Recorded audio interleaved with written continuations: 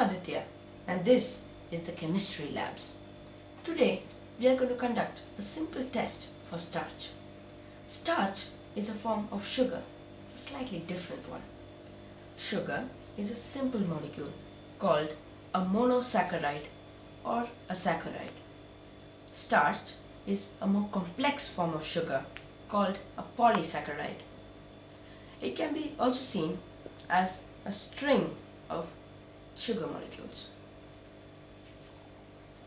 This is what starch looks like. As we see, it has the characteristic helix structure. Starch has an interesting property.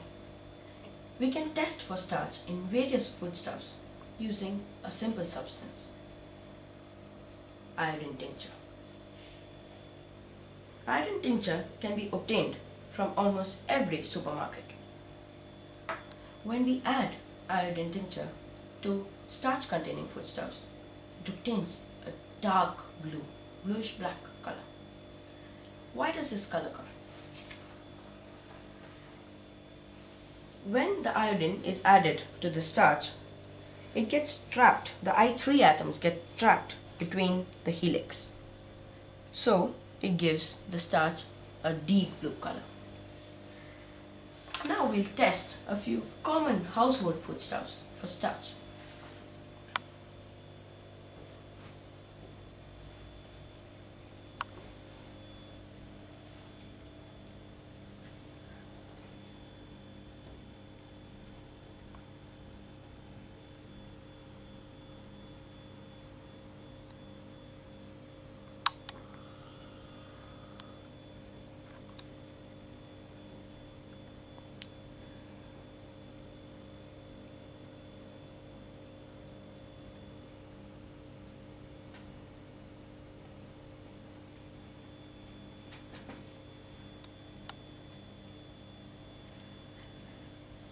Okay, let's see what happened. Rice seems to contain a lot of starch with the dark blue color it has obtained. Legumes seems to have some starch because it has a slight blue color, but not as much as rice. Potato has dark blue color. It's spread out. Wheat has these two dark spots, so we can assume it contains starch.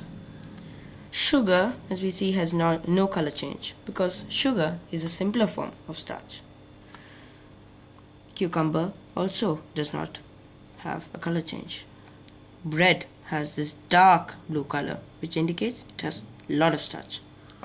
Apple does not have the color change because it contains sugar. So today we have seen an interesting experiment of how to test for starch. It would be interesting to hear a few technical comments. Thank you. I'll be back with more interesting experiments.